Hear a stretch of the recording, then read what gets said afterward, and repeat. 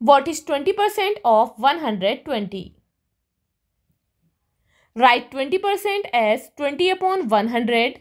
Since finding the fraction of a number is same as multiplying the fraction with the number we have.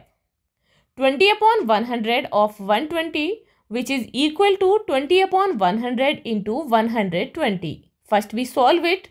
Cancel out zeros. After cancel out zeros, we get 2 multiplied by 12.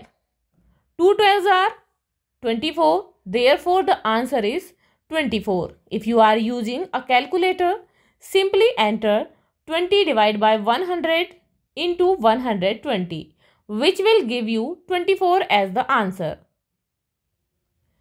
For more such videos, please subscribe our channel and press the bell icon for the latest notifications.